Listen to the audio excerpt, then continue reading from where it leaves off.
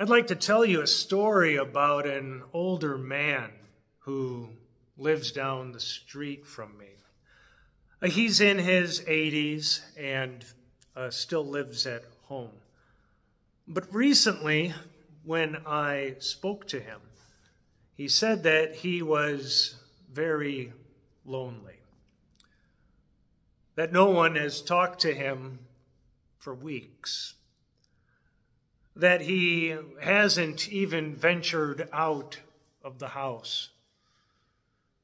Now, he's been dealing with anxiety and also with depression, as many people are. But the one thing that I asked him was, does he have any family nearby?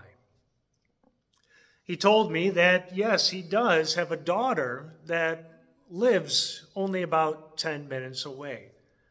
Yet he refuses to call her because of his pride. Our text for today is taken from James chapter 5, verses 13 through 20, and is titled, The Prayer of Faith. James wrote, "Is anyone among you suffering? Let him pray.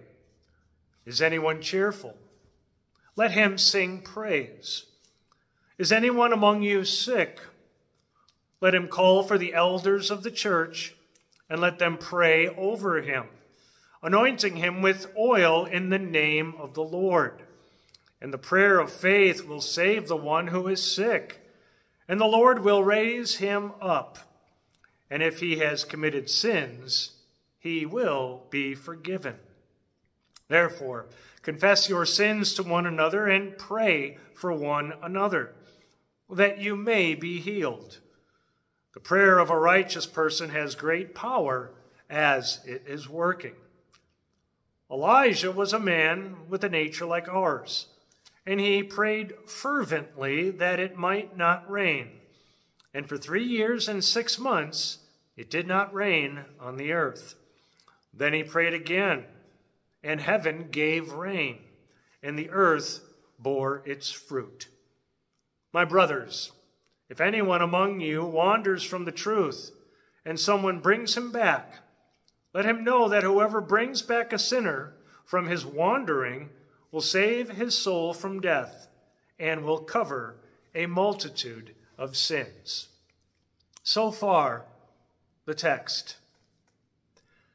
I know many Christians who are lonely, who are afraid, who are dealing with anxiety, just like that elderly man that lives down the street from me.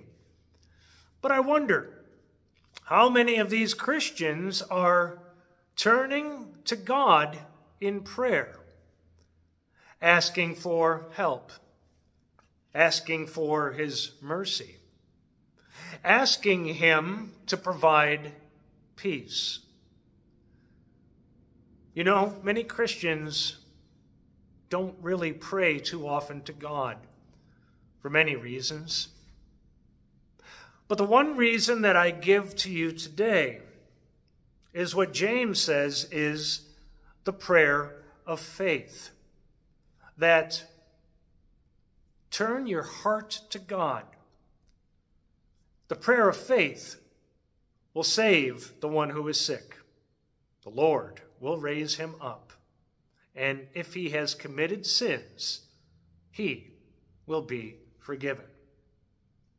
Therefore, confess your sins to one another and pray for one another that you may be healed. The prayer of a righteous person has great power and is working. So far, the text. A righteous person is one who has faith in God and the Lord Jesus, trusts God in the promises that he has made to us in the Scriptures, and believes that Jesus is our Lord and Savior because of what he accomplished for us on the cross and in the empty tomb. The prayer of faith will save us. But how many Christians won't say that prayer because of their pride? I pray that we will all acknowledge the fact that we are weak and that we desperately need God's help every single moment of every single day.